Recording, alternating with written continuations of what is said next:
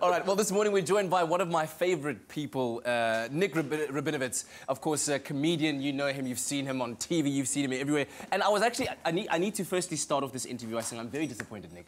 I'm very disappointed. Why? Last week, Monday, do you know how hyped I was to see you?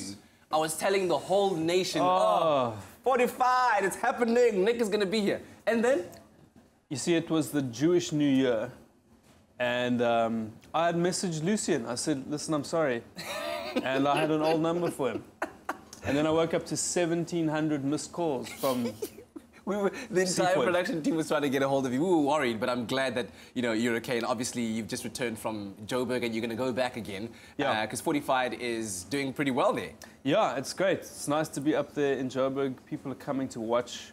We were just talking about Tsitsi opening for me. Shapa. And my friend Tats actually came to watch the show. Yeah? And then afterwards, about 100 white people congratulated him on his opening act. Tell me about the show. I want to know about Fortyfied. What's happening? Have you reached some kind of midlife crisis? Or is it... I did when I turned 40. It's actually worse when you turn 41. Okay, really? Because then you realize that the years are just rolling. And I'm nearly 42. You can't go back. I'm going to be 42 in 2 weeks' time, but Joburg doesn't know that. They think I'm 40. But what's been most challenging about this part of your life? Well, I think I was just talking to you, and it's kind of like you for so long in your 20s, 30s, you're ambitious, you're trying to get somewhere. Yeah. And then you get to 40 and you go, is this the somewhere? Is this... That I've been trying to get to. Is this it? Is it? What, are you there now? So you feel like... Yeah, is this it? Yeah, I have been. The last couple of months, I was like, is this It's been good for you, man. You've gotten to great places. But sometimes you don't see that. And then it takes a young guy like Tsitsi to look out at your audience and go, oh, all these people came to see you. And you go, wow. Yeah. Wow. So you share obviously a lot about your personal life and family life, and what's been most interesting about family life for you in your 40s? Well, I mean, a lot of my show I talk about how stressful it is having 3 kids, and I think it's more stressful for my wife. Certainly when I came home yesterday, she was like, I'm done. And then... What? Yeah, I'm done. I'm like, I just want to connect with you, love. I don't have anything left for you. We've got 3 kids, a cat and a dog. Maybe for the cat, but you and the dog must... Go and find your own ways outside. Tell me about the kids at home and the different personalities that are coming out now. Well, we've got Ben, who's 8, and Adam, who's 6, who's a typical middle child. Yeah. And Sophie, who is 2. Wow. Yeah. Okay. 2, 6, 8. That's and good spacing. My wife, Deb, who's now been spayed. But it's like it's a lot of children. And who's the most like you? Who's the most like your wife at home? I think Adam he's displaying some comedic tendencies.